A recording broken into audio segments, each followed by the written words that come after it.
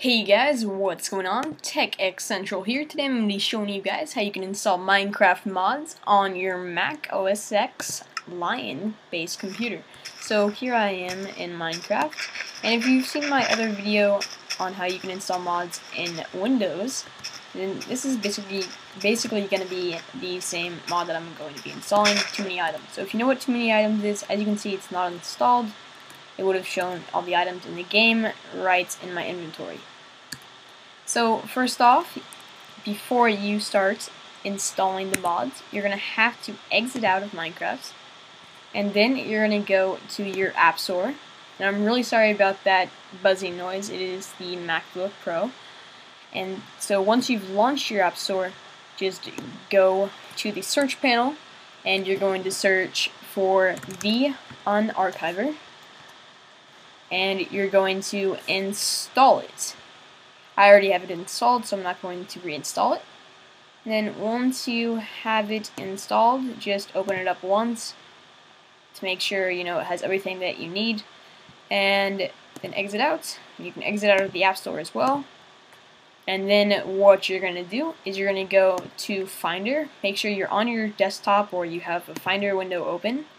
And what you're going to do is you're going to go to the Go right up there, and then you're going to press Option while you're in the Go drop down menu, and then just press Library.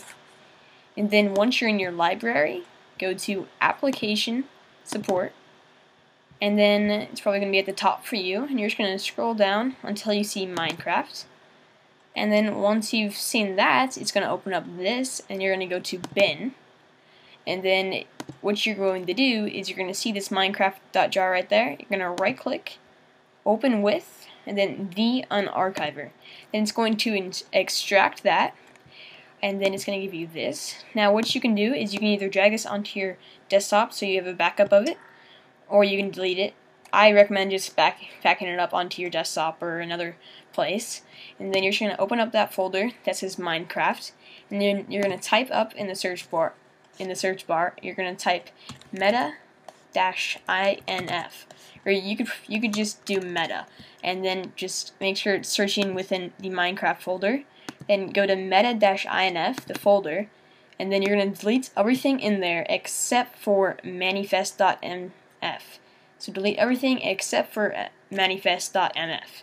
Then you're going to put that in your trash.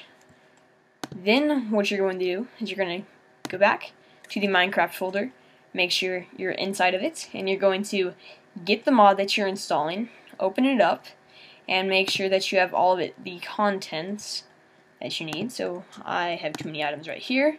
And now if you need to extract it, go ahead and extract it like we did with the Minecraft.jar, just by using the Unarchiver. And then it's going to give you these class files, and you're going to press Command A when you're in here.